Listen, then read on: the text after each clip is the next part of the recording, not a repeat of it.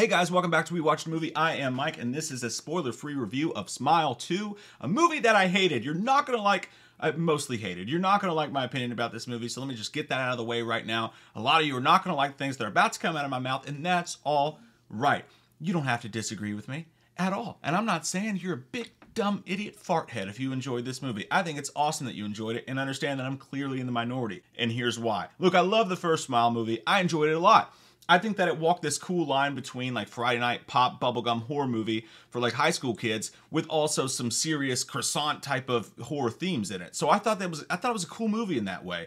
And I really love the creature effects at the end and all that stuff. So I like Smile. I was looking forward to this one. I like the idea of let's do it with a pop star and just change up the story and make it weird. I thought that was a pretty cool idea. I did see the second trailer and see, oh my God, this looks like it's going to Silly Town, and we're definitely, and the trailer does, by the way. If you can avoid the second trailer, avoid it like it's your parents on report card day. I mean, that, well, from in my experience, at least, maybe it was a happy date for you. I don't know. I love the opening. I love it where you picked up with this one all the way up to the title drop. What a great job. I can't say anything about why or what happened because it just gives stuff away for sure. But man, I wish we would have stayed with this kind of idea. It was so cool. And I'm going to say there's like a Jason Bourne aspect to it in a weird way, which is not what I expected. But the film work there is so good. The idea is so fun and crazy. There's a couple things they do with the script, and this happens later in the film as well, where it just kind of dumbs it down, and there's like just some script issues, like a character is doing something and he's screaming to the person he's doing it to why he's doing it to them, which is not something anybody would do in that situation. It's like painfully obvious exposition for the audience, but that's neither here nor there. Still a great opening. When we're introduced to our main character, who was the Pink Ranger in the Mighty Morphin Power Rangers movie, Naomi Scott, and she's really good in the movie. It's just the character that I have an issue with. Once we get there is when everything just goes to shit town with a bucket full of shit. This person it's impossible for me to feel sorry for them. Once you find out about this person's past, and it's not the drug use or anything like that, there's other particular things I can't say, but there's a particular plot point in this. You're like, this person should be in jail. I cannot believe this movie spends like an hour of its running time on this Miley Cyrus, Britney Spears, woe is me, life is so hard as the pop star Hannah Montana, you don't understand type shit. I'm watching it, I know what I know about this character who just comes off as a whiny asshole to me. And I'm not saying what happens to them by the smile curse is not hard to watch for anybody to go through, just as a human being, sure. They do a good job with the horror later on in the film at that point.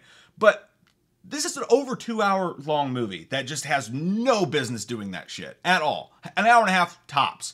They need to take out all of this woe is me, it's so hard to be a rich pop star crap out of this movie. There's so many interactions this character has with people throughout the movie where I'm like, it's kind of an asshole. I really don't like this person. And it's the movie really wants you to just feel so bad. And her performance is great.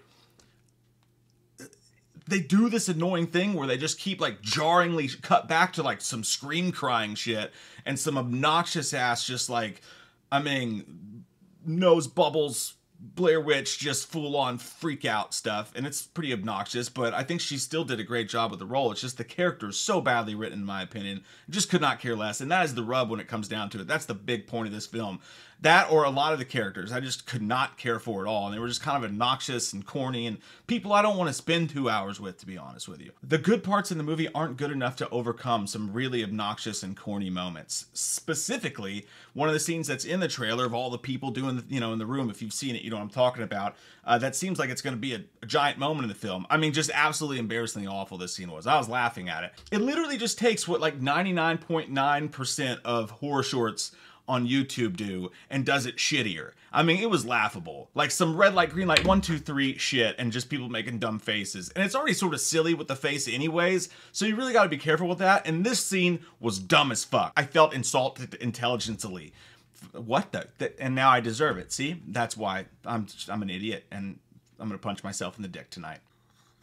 There were some good jump scares in the film. There's a ton of jump scares in the film, but it's really 50-50. Some are awful Conjuring spinoff hokey ass jump scares, and some are pretty good. I will say there's horror moments in this movie that go hard. Some of the gore's good for sure. There's some meanness in it for sure. There's moments that make you kind of writhe around a little bit and make you wince, that they really focus in on the torture part of it. And for a movie that's, again, got this kind of bubblegum pop feel to it, you kind of appreciate that they still have the nuts to mix that in with it. And they do a good job of that. And also, I'll say the very last part of this movie, like, and I'm not talking about the last act, because the last act as a whole is just absolutely ridiculous at times and just completely steals the plot from other movies in just some wild ways. Like some bad creepy pasta mixed with Conjuring type shit, mixed with literally taking the plot of another horror movie. I just didn't enjoy that at all. But where it leaves off of, the last few minutes of the movie gave me everything I wanted in this movie as a whole. Everything I thought this movie was going to be, I finally got to see some of in the last like 10 minutes tops of this movie. And I thought that's where the writing was good. That's where it was creative. Sure, is it sort of predictable that they would end up here? Yes. But just the angles of which they used the camera to portray this moment and another moment that happens there just was really good. So it gives me hope for Smile 3 and where we go with the franchise.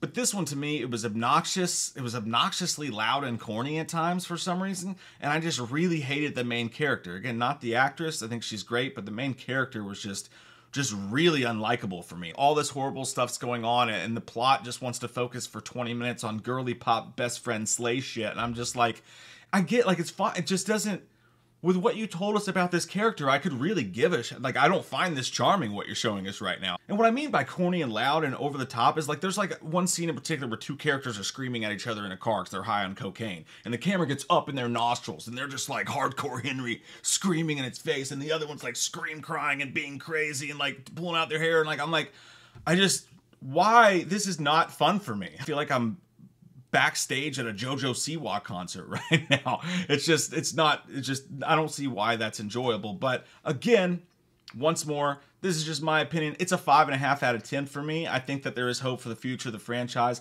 but this is one I'll be going back to and fast forwarding through a lot of the story here because I just could not give a sharp shit about half the shit that was going on here. But that's me though. How do you guys feel about it? Comment down below. We'll be live Tuesday night at 8 p.m. Eastern to watch some scary shit and do some fun stuff with each other's bungholes. That's not what I meant to say, but anything could happen here.